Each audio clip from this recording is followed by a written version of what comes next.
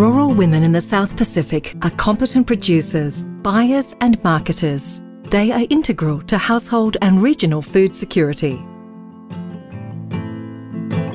My name is Maria Linibi.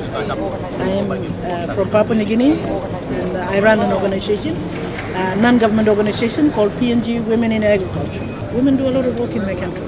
There are more organizers and there are more farmers. I should say farmers number one. I realized after farming and marketing and all that, there were issues involved in the marketing aspect of it, the continuous supply and the consistency and all that. So I saw that issue, and then I said, no, I might as well go and get women whom I've already trained to become. We form a group, a cooperative society thing. PNG Women in Agriculture, we've got categories that women are registered to the organization. In that organization, we have women registered to the group as horticultural groups, floriculture groups, livestock and fisheries groups, apiculture, because that's based on what we have on the land and the women are working on. The value of South Pacific women is becoming better understood and more widely supported.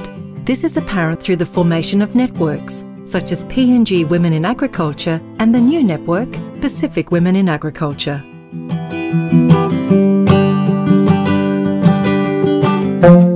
I'm Luciane Taufa. I'm from Tonga. I'm with our Ministry of Agriculture back home. I'm in charge of our food division of the Ministry of Agriculture in Tonga. For the last 4 years, we've been trying to organize a successful event, and the outcome that I see today, I'm very pleased. It is the first time for the Pacific countries to engage in this event, and it is a real opportunity for the Pacific.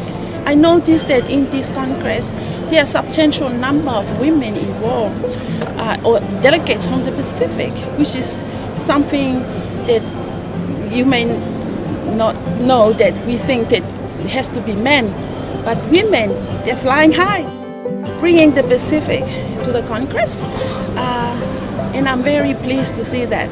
So it brings to mind that we probably think of getting together, start a network, and talk to each other and work hand in hand, because as we know that we are so many 22 countries in the Pacific, and there are so many good things that we have, but we need to share and to start working together in a group. So as women, there's one key message I would like to start this networking among ourselves, because it is us women that put the food onto the table for families, and it is women that teach the children what to eat and what not to eat. So that strong message, it's a louder voice for us, and it keeps ringing in our ears that we should go ahead, have this established, and start working on this regional issue. Pacific Women in Agriculture officially met for the first time in Brisbane in August 2014 at the International Horticultural Congress. The group is assisted through ACIAR projects.